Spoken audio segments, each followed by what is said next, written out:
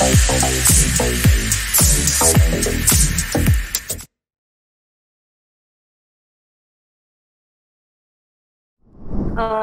excited to be here. Thanks for having me.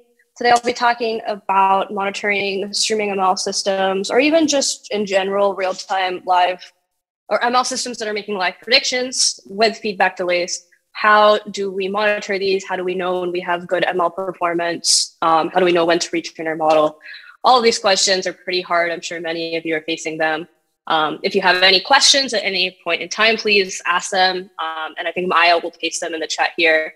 Yeah, so I'll get started. I'll give a brief overview, very brief overview on why dealing with ML pipelines sucks, because I'm sure all of you are very familiar with this. I'll talk a little bit about shift, like data shift, what that means, what are the types of shifts that we see, and existing methods to deal with that. And I'll introduce some kind of toy ML tasks that I use throughout this talk to illustrate some of the challenges. And then finally, I'll conclude kind of with like, what are some interesting research problems in this area, given these practical challenges? What are some preliminary solutions? This is it's more academic of a talk, so I apologize in advance, but I'm still excited to share it with you.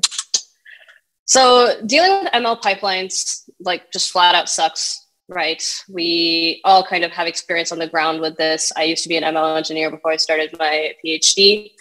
And the one thing that really stood out to me about my time as an ML engineer was that being on call debugging ML systems was the biggest nightmare imaginable, right? Like, you have pretty standard like pipelines, like the one that's on this slide right here, with just a handful of components, like just ETL, splitting into trained test sets, training models, spinning a calibrator, and having some like online kind of API to serve predictions. All like this thing that I mentioned can have at least like 10 different components. And for each component, right, there's like a set of like at least 20 tools that you could choose. So when we're kind of trying to build our ML pipelines, trying to build something sustainable, trying to build like debugging features, trying to monitor them, right? Like, it's just having this heterogeneity makes it such a nightmare. And using existing kind of observability systems for machine learning, or kind of end-to-end ML platforms was hard because we controlled part of our stack and we had issues with the other part of our stack, right? And as a consequence, we had all these sorts of problems that arose after deployment of the model, right? Like, imagine maybe you have corrupted data upstream. Imagine maybe your model developer is on leave and then nobody knows how like this bespoke ML works. Maybe you have like training assumptions that you made while training the model that don't hold in practice, like you're getting some data delays, or maybe there's some like new regulation that comes. And then, of course, like the dreaded data is drifting over time. And this one is the worst because nobody knows, right, the difference between data drifting because the actual data is, the distribution of data is changing, or you have some sort of engineering issue going on in your system. And we have so many of these problems that could occur at any given part of the pipeline. And so, I mean, observability, we all kind of know, there's been several talks, right, in this conference on why we need observability, but I have a slide on it anyways. Can't catch all of the bugs before they happen.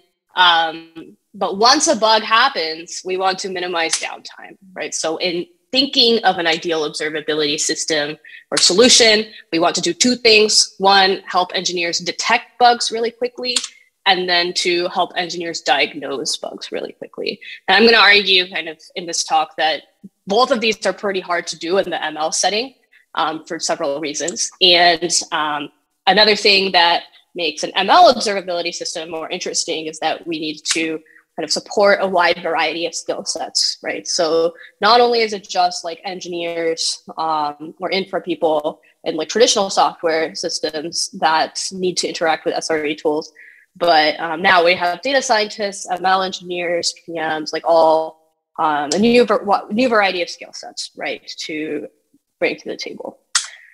And I think at least the research community, the academic community, and some people in industry also We've come up with a lot of ML data management solutions to solve a lot of these problems. Not all post-deployment, but like streamlining training, building the pipeline or whatnot. So I'll categorize like the 3 types of academic data management solutions that I see for machine learning. One around pre-training. So what do I need to do to start training the model? Like building a feature store, ETL pipelining, all of these sorts of tools. And once you kind of have that, then there's the class of data management solutions in experiment tracking. Like what's the best model for a pipeline? And many of you may have used like tools like MLflow, weights and biases, Comet, et cetera. There are also some academic tools in this space. And then finally, the observability group is quite large and relatively under addressed in the academic space, which is kind of real-time ML performance monitoring. There's a bug in my pipeline. Where's the bug? What's the interface to interact with this kind of system? How do I visualize large-scale data distribution shift instead of looking at 5,000 different histograms? A lot of these questions are super interesting to me and unanswered out there. So I'll talk about real-time ML performance monitoring in this talk, and some slides I'll definitely skip through, but others I will get to. So a little bit of a background here, right? What does it even mean to do real-time ML performance monitoring? There's a straightforward answer to that is just, how do I know the accuracy of my machine learning model in real time? And what are the blockers to kind of having this and making sure this is as high as possible? So why is this hard, right? Like, one, determining your real-time performance requires labels. If we had labels if we had ground truth labels every time we're making a prediction, then we wouldn't be making predictions. We would just be using the labels. But we don't have that, right? So if we don't have labels, how do we know our performance? And then if we're also working, in something like recommender systems where the predictions that we're serving have some sort of feedback from the user, right? Like, how do we know how good our models are? So labels are not always available post-deployment, and a lot of times even like they come in batch, manually labeled maybe once a month, and we definitely want to know our performance more than once a month.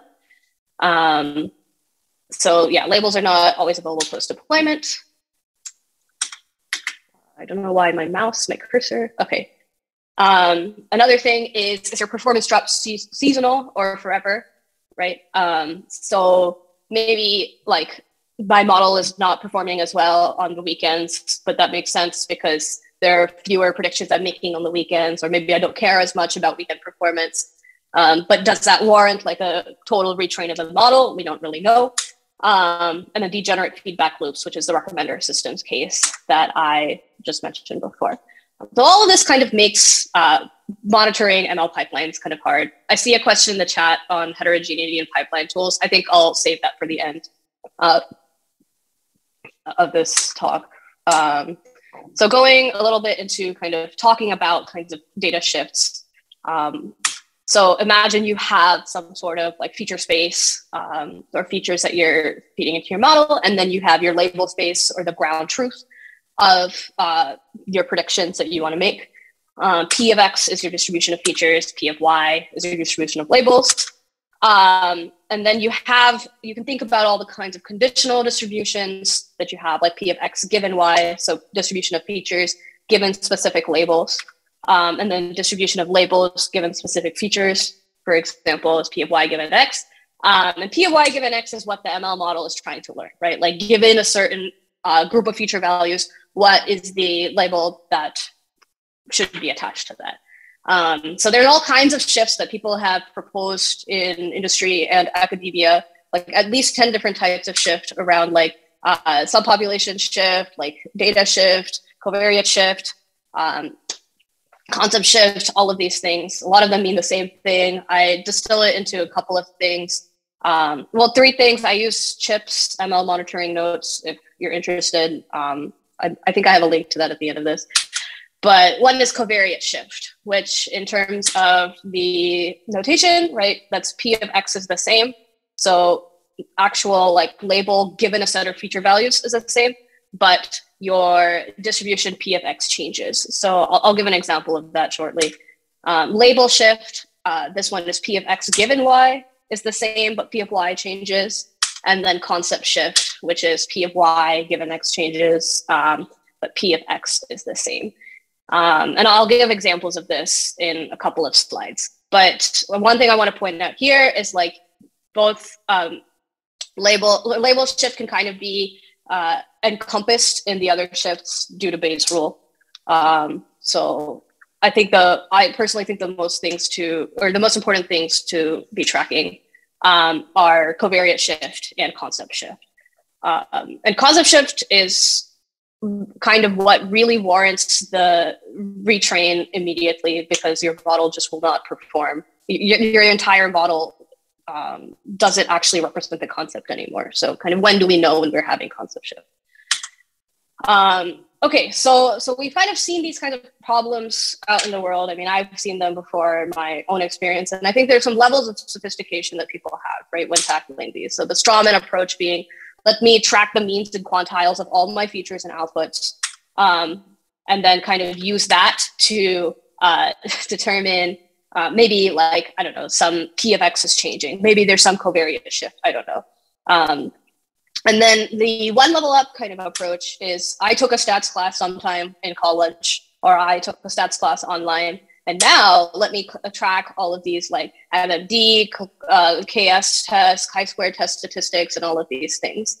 And maybe there's like great open source libraries to be able to do this. But my take on this is like, yeah, that's great. You have like if you have 5,000 features that are fed into your model, even 1,000 features that are fed into your model, right? You're going to have at least 1 or 2 test statistics per feature. And then now you have to be able to make sense of these like 2,000 different statistics that are being tracked over time. What if one is significant and one is not? And furthermore, right, like when you're working with large amounts of data and you're doing statistical tests, your p-values are just going to be small because you have like more than 1,000 data points in the test that you're doing, right? So at the end of this all, right, like both approaches are label unaware and don't use all of the information we have, right? Like in practice, we have maybe some labels, or we're labeling some data. We also kind of can think about like what was our training accuracy for certain subpopulations in the data, and see if those subpopulations match to the inference data, and then kind of estimate our data, or estimate our performance, live performance, right? So can we do these kinds of techniques and kind of move away from relying on this like one size fits all, like tracking all of these kinds of metrics? And what are the challenges in kind of doing that? So in talking about these challenges, I will introduce some sort of toy task to illustrate some of the challenges. Let me check my chat for questions. How much in terms of percentage can this problem be solved with refactoring the pipelines and simplifying things? Okay, so I think that you're always going to have this feedback delay problem. You're never going to have like perfect labels for every single prediction you make immediately on the spot.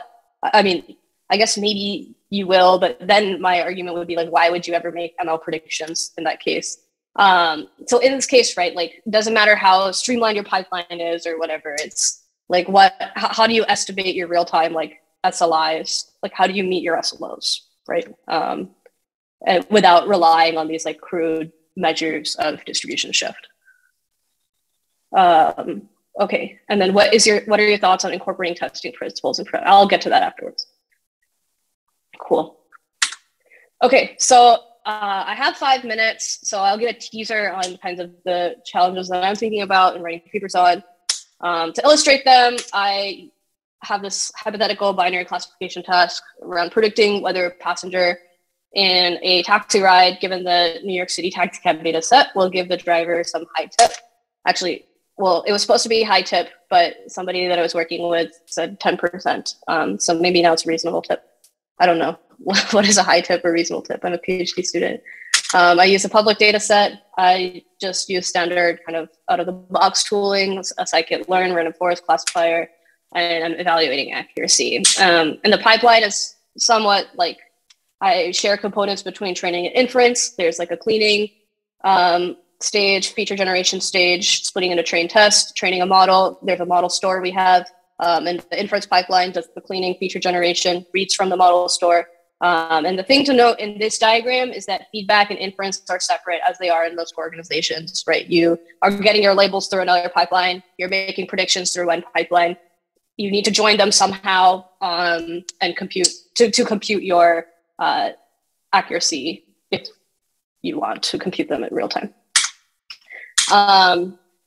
And here, as an illustration of how feedback delays kind of impact accuracy, you can see here that maybe the inference component is predicting 3 predictions. The feedback component gets labels for them. They come at different times. So at every time step, right, you have a different computation of accuracy. And my question, right, is like, can we do better than this accuracy? Do we have to wait till the end for all the labels to come in? Or at t equals 3, once I've even made the predictions, can I estimate what that accuracy will be? Let me skip through these to talk about the challenges. So really there are, I separate into 2 kind of classes of challenges here. Coarse grain monitoring around detecting the performance issues with label delays. So I have 3 cases here, like full feedback, no feedback, and partial feedback. And then fine grain monitoring, which is once my estimated coarse grain metric, like once my estimated accuracy has gone down, why has it gone down? What features do I need to retrain? How do I augment my training set? And this here is like kind of teasing out the engineering issues, like broken pipeline upstream from actual like data shift or concept drift, like, and so forth. So in the interest of time, I will talk about the no feedback case, which I think is more prevalent in industry. So in the no feedback case, right, you have no labels, but you want to know what your accuracy is. A pretty standard solution is to kind of importance weight training bucket accuracy. And I'll describe what that means. So essentially, you have your training set. Can we create buckets in that training set with similar prediction errors? Or just create buckets in this training set. For each bucket, I can compute the training accuracy, figure out the representation of these buckets in the inference window, and then weight them by the representation. So what that kind of looks like at inference time is we already have defined our buckets. For each data point we see in our live stream, we put it in the corresponding bucket. Every time we want to classify, every time we want to compute the accuracy, we count how many data points are in each bucket, multiply that representation by its training accuracy, and add that all together to get whatever our estimated inference accuracy is. So maybe we have in our New York example, like the buckets, FIDI and Midtown have accuracies of 80 and 50%.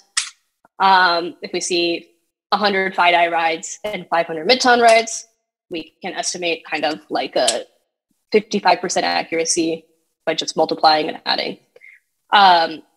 And I don't have enough time to get into this, but where this breaks, or the research challenge here is identifying how do you create these buckets? How do you come up with these buckets? If I come up with naive buckets like this, like the location, as I mentioned before, maybe it works well immediately when I deploy the model, but as the data is drifting over time, see the right plot around like April 2020, the representations change. And then as a result, if I want to look at how my estimated accuracy compares to my real accuracy is significantly worse than my estimated accuracy. So to be able to employ this method means like, how do we come up with like better bucketings or ways to construct the subgroups? So I'm actively working on that. I know we don't have enough time left, so I will just skip to the last section on kind of what I'm working on right now. So I'm building mltrace, which is like an open source ML pipeline observability tool. The idea is it to be bolt on, kind of, can we just add it to our existing stacks that have heterogeneous sets of tools? And I specifically am pretty interdisciplinary. I work on data systems, ML, and HCI.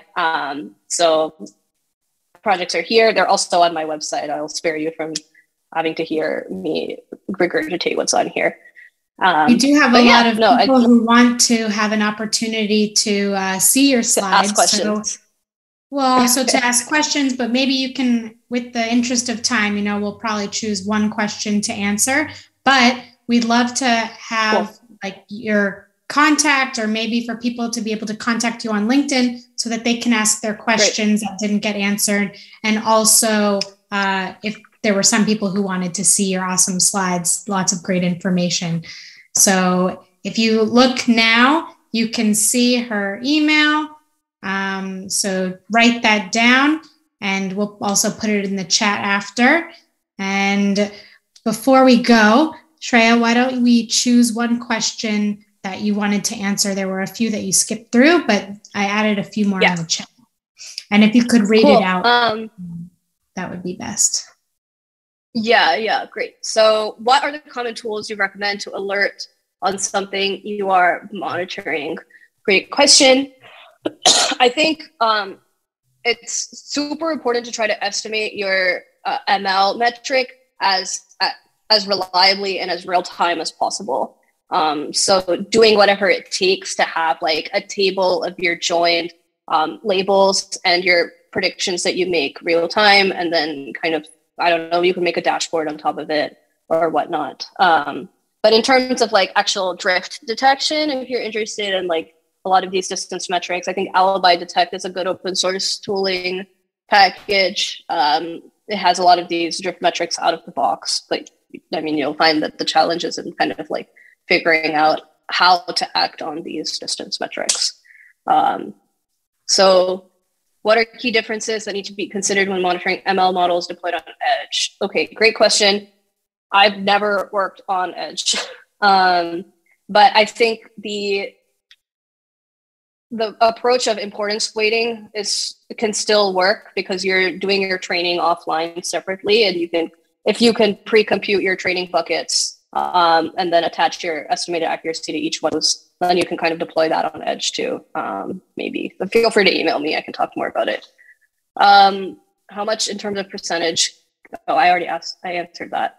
What are your thoughts on incorporating testing principles in production ML? Yeah, my thoughts are you should definitely incorporate testing. How? I don't really know. I think this is still up in the air for a lot of people. I think a big challenge is that traditional CI is kind of run on pull request or on code change, but ML systems change when both data changes and code changes. So having like assertions in your data pipelines, having stuff that runs, having checks that are executing at runtime is super, super helpful. But a lot of this takes like some familiarity with like your business context and what do these pipelines actually mean? What does the data mean? What does that do? Cool.